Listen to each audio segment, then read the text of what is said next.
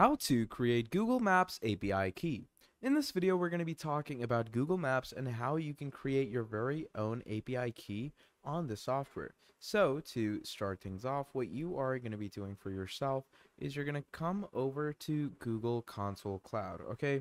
So the Console Cloud is something that Google provided us so we can have our very own cloud platform in which we can make APIs and services, IAM, admin, marketplaces, you can create compute engines, and a whole lot more. So cloud is basically something that is related to a code, okay? And it could be any code, SQL, Cloud Run Service, you could have Python and JavaScript, anything code related, computing engine related will be on the cloud. So if you want to go ahead and get the API code for Google Maps, here is what you're going to be doing. So once you have come over here, you're going to come to the navigation menu. So in the navigation menu, you can see all these products like Cloud Overview, Solutions, API Services, Billing, IAM, and Admin. So it keeps going on. Now, as we clearly know, we want to get Google Maps as API, so we're going to go to APIs and Services, and we're going to go to Enabled APIs and Services, all right? Now, once we do that, it's going to load us into a project page. Now, the project page that we get loaded in, obviously, currently we will not have a lot of projects to work with, okay? Because we don't have a lot of, people to create or clouds to create a project on. So, if you want to create a project, what you are going to do is you're going to click on Enable APIs and Services. Once you click on that, it's going to wait for you to load things in. And once that is done, it's going to bring you to the API library. All right. So in the API library, what you are going to be doing is you're going to search for this specific thing that I tell you.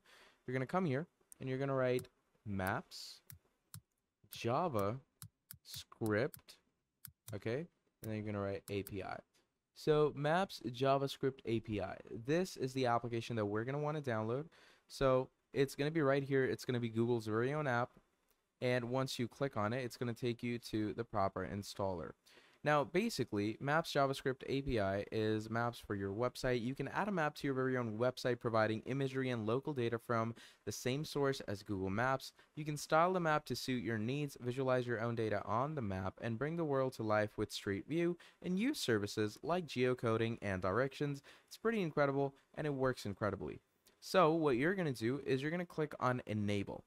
Now, once you click on Enable, this basically enables your API, and once it's enabled, whatever service you connect your Google Cloud with will automatically get your API for Google Maps, and it will start working for you. Obviously, it takes a few seconds to obviously code the API into your cloud, but once that is done, and once you've gone through the basic steps of loading, you should be ready to go with the API services, okay? And again, it depends on where you connect the cloud with. Like, let's say you've connected your cloud servers to Shopify, okay? So any Shopify store that you're on, a proper API key will appear. And as you can see, they have exported an API key for me right here. I can simply go over to a Google Maps platform and start searching my API key, but this is going to be my standard API key, and I can add this in my website's code any way and anyhow I want to.